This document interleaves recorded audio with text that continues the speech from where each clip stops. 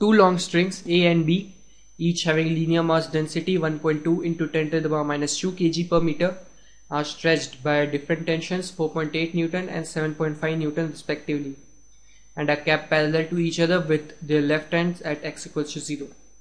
Wave pulses are produced on the string at the left end at t equal to 0 and at t equal to 20 meter per second on string B. When and where will the pulse B overtake the A? Right, first of all I'll calculate the velocity of the string in each of them. So it will be under root of 4.8 by 1.2 into 10 to the power 2.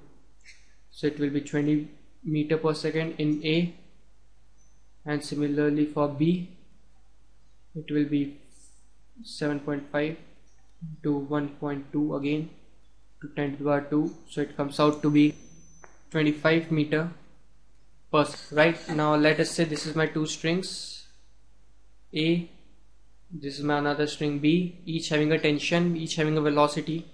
Fine, now pulse is generated at A first, and after 20 milliseconds the pulse is generated at B.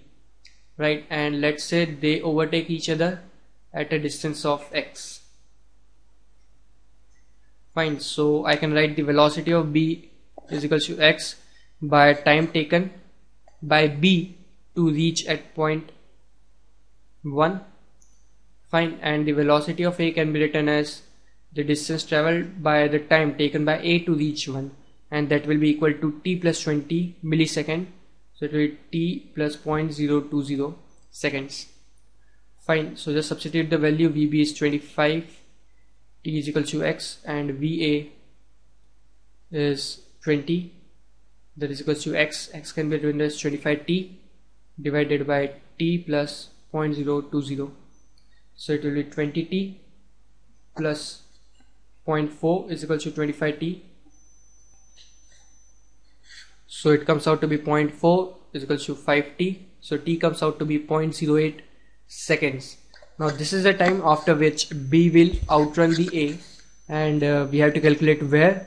So we have to calculate the x. So it will be 25 into 0.08 is equal to x. So it will be 100. So x comes out to be at 2 meter.